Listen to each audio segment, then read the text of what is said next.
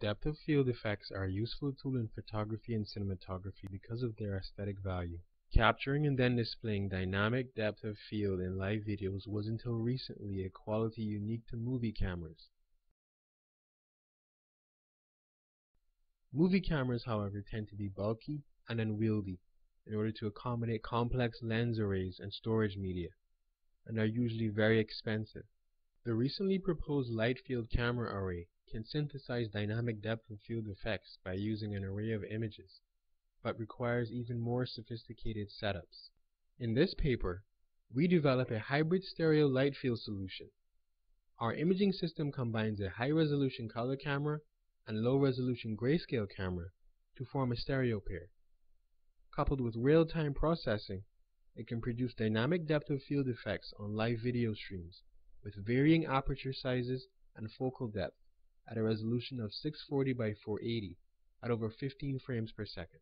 Here we demonstrate using our system on a live toy car scene.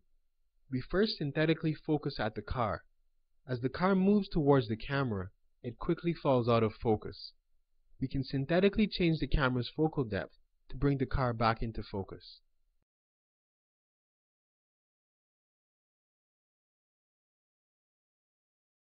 Our system begins with the capture of a stereo image pair, composed of one high-resolution color image and one low-resolution grayscale image. We first downsample the high-resolution color image and convert it to grayscale, and recover a low-resolution disparity map on the GPU using belief propagation. We subsequently upsample the disparity map to full resolution by applying the fast joint bilateral filter. Finally, we combine the upsampled disparity map and the high-resolution input image to form a light field and synthesize dynamic depth of field effects via light field rendering. Details of each stage of our pipeline can be found in the paper. A crucial step of our real-time stereo matching module is to choose the proper parameters to fit different types of scenes. We have developed an interface to dynamically change the parameters. Since our system runs at interactive speed, we can instantly see the results and fine-tune the parameters accordingly. Here we show the recovered disparity map of the previous toy car scene. We are able to produce high-quality results at over 30 frames per second. Notice how our upsampling scheme preserves the edges around the head and the shoulders of the girl. We do, however, observe some artifacts in highly specular areas, such as the lower left corner of the car's windscreen.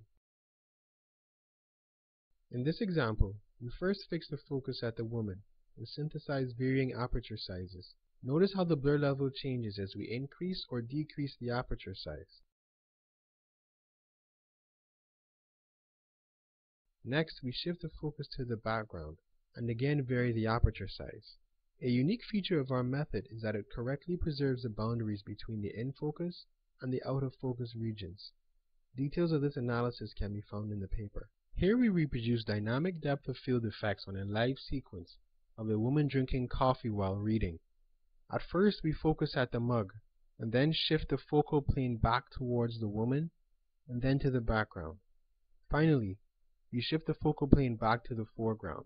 Our system is able to faithfully synthesize spatially varying defocus blur at interactive speed. In this last indoor scene, we are able to capture the faster movements of the woman when she plays cards. We can dynamically shift the focal plane from the distant background wall to the box in the extreme foreground.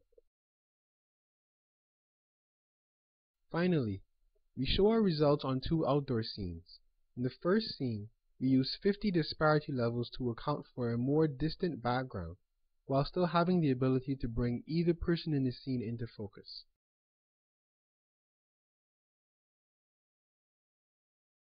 In our last outdoor scene, we shift the focal plane from the background to the arriving car in the foreground.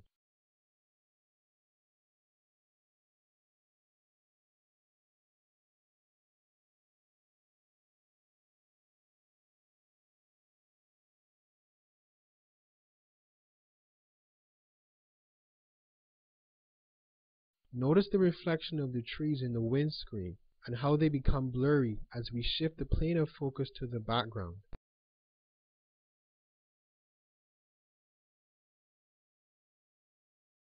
Lastly, we shift the focal plane to the parked car in the middle ground.